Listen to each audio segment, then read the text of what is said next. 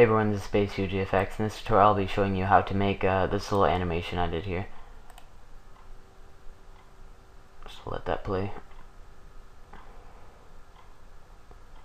Okay, so you can do this with any objects as long as they're editable. So let's just get started and delete all that. And I'll do it with text again, MoGraph, MoText, and I'll just change it. Actually, I'm not going to change it, I'll just put the depth up a little bit. Copy that. You need two objects for this, and one I'm just gonna place sort of back and up, and I'm gonna name this one 2 and the other one 1. You can name whatever you want. You're gonna select them and you can make it editable by clicking this button or C.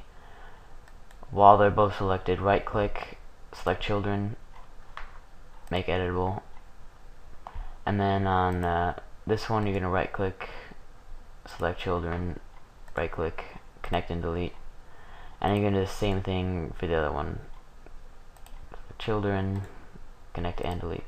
So now we have two editable objects right here.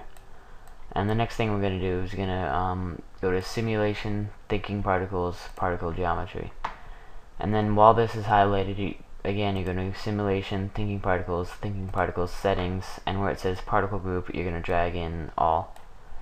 And now we can just close that. And on the particle geometry, you're gonna right click, Cinema 4D tags, Espresso, and in the Espresso manager thing right here, we're gonna right click, new node, thinking particles, TP generator, and PB or whatever that's called. And here we're gonna select the two objects here, click on the P whatever that's called, and now we're going to drag it into the objects box here. So now we can just close this, and now we're going to go to each of these object settings, and we're going to put the thickness to 4.5 and the count to 1000. And we're going to do the exact same thing for the other one. 4.5 and 1000. So now on the top one, we're going to go on animation phase, and we're just gonna go ahead and animate this, because if you play here it doesn't really, nothing's happening.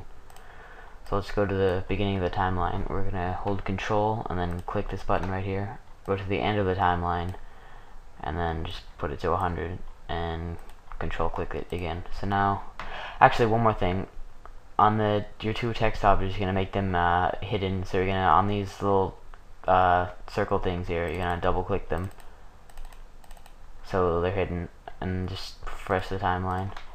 And so now when we press play, it does what I showed you in the beginning. It's kind of like a, I'm not sure what to call it, but yeah, it looks pretty cool. And you can do this with any object. Just make sure you make it editable before you drag it into this objects box here. And yeah, that's the end of the tutorial. Please like the video if you found this helpful, and yeah, see you next time.